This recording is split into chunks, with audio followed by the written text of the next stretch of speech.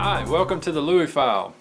Been doing a little bit of study in the First Corinthian letter here lately, and when you come up on chapter 3, you see where the Apostle Paul tells them that he couldn't speak to them as to spiritual. He had to speak to them as just mere men. You know, he's basically telling them that they're not operating in the spirit really. They're acting like carnal people. And he says, I could only give you milk and not the meat.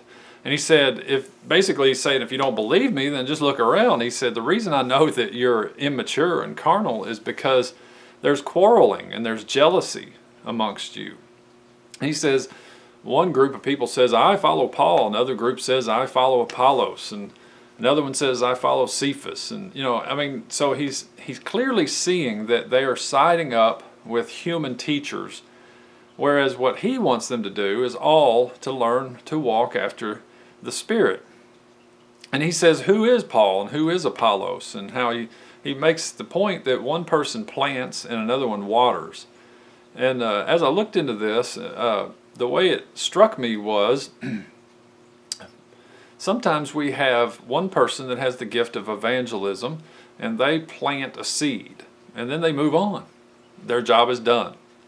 But then someone has to come along behind that person to water and care for the plant. And that would be the teacher. So we have an evangelist comes around, plants a seed, shares the gospel, he leaves. Well, then the teachers have to come in and do their role and their job. But there's no room or need for jealousy between the planter and the waterer. Paul says that he and Apollos were one. It doesn't matter about who planted and who watered. We're still one. And he says, ultimately, the point here is God is the only one that can make it grow. So who are we to fuss and fume with each other? We just do our individual roles. We just fulfill what God has called us to do in His kingdom, and we let Him provide the increase. I love that because it sets me free from trying to compete or having to compete with other people. I just do what God's called Louie to do. I had a friend of mine, he says, I just hoe my row.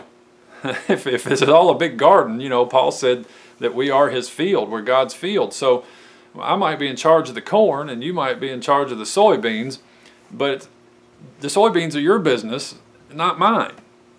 So I don't try to get over there into your row and plant corn in your soybeans or try to harvest your soybeans. I just keep track of my row, if it's corn or tomatoes or whatever it is, and I leave the growth to God, and I leave you to God.